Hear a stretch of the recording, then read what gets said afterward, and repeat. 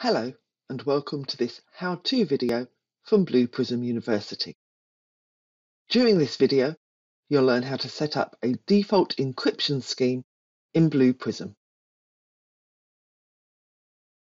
Blue Prism provides the facility to encrypt sensitive data held within the database to ensure that it is only visible to authorized users.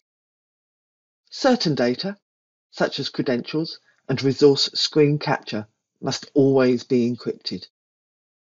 It will not be possible to create credentials or capture resource screenshots until a key is assigned to the default encryption scheme in Blue Prism. The following industry standard encryption methods are supported.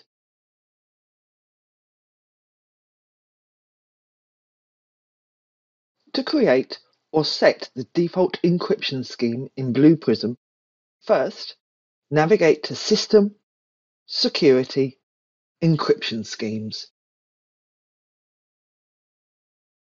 If the panel displays an encryption scheme called Default Encryption Scheme, then click on Edit from the scheme links in the top right-hand side of the window.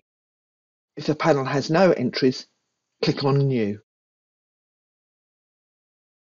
Set the encryption scheme name to Default Encryption Scheme. Select the Database radio button. From the Method drop-down list, choose the encryption method as appropriate. Click the Generate Key link. This will generate the relevant key and add it to the key field.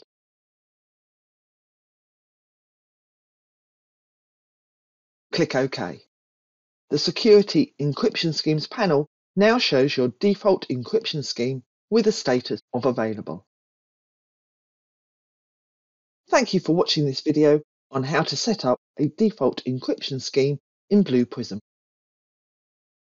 If you want to learn more about any of the Blue Prism products, please visit the Blue Prism University via the link in the description below, or visit the Blue Prism University community to get support from other members and participate in discussions.